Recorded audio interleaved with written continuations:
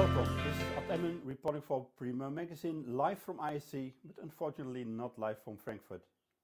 Yesterday, beside the top 500 session, the announcement of the new #1, the new fastest supercomputer in the world, the Fugaku system at RIKEN in Japan.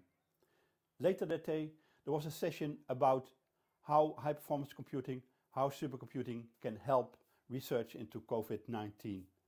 One of the presenters at that session was director of RIKEN, Satoshi Matsuoka, and he presented the research that has already been done on the new supercomputer to support COVID-19. His presentation is available from the ISC website, and you can find it still there, and if you register you can see the full 30 minutes of his presentation. I just give some highlights. The Fugaku system was originally planned to be available somewhere next year for researchers, widely available, but they put the date of delivery forward and provided early access to researchers in Japan, but also international researchers, so that people could already start exploring research into COVID-19 using this very, very fast machine. In Japan, as Satoshi explained, there are several other systems also used, supercomputers, that are also used for this type of research. So the Fugaku is the fastest supercomputer in the world, and how can you compare that? Well, you just take 20 million phones, smartphones, and you put them into one system, and then you have the Fugaku, more or less, of course. The 20 million phones would take up 200 megawatt of power, which is really a lot. But the Fugaku still needs 30 megawatts of power to fully operate, which is also a lot, a small city, let's say. The smartphone is using ARM processors, and the Fugaku is also using ARM processors, but there are special extensions. Go to Satoshi's presentation to see more details. So the status is that there are early access users that now run COVID-19 applications already. The machine is also available for international users, so if you are having research which could be needing so much computing power, then please go to the RIKEN and ask for access.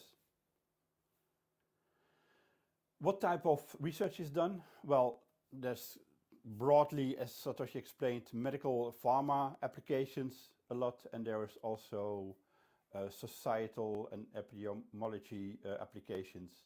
So there's also research done in exploring drug candidates, etc. So the typical application, one of the typical applications is looking into the structure of the molecules and how they fit together. And here they really can do things about 100 times faster than on other machines. So instead of waiting for a week, they are just waiting a few hours and they can do run after run, which really, really helps.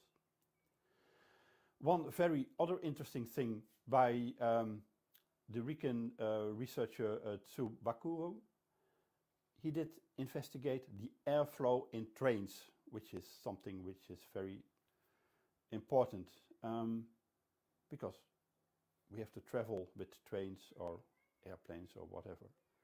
In a typical train, in a typical situation in Japan, but also elsewhere, there are a lot of people in a very small space. So how can you get the airflow optimal so that that works best, and best means not getting people infected. So what Fugaku showed is that if you open the windows, then the airflow gets such that the level of aerosols and particles that are used by the COVID virus to spread are dropping to a level of 1/5, or if you don't do that. So that's really one important piece of research. But there are many more examples of useful research that can be done with supercomputers like Fugaku.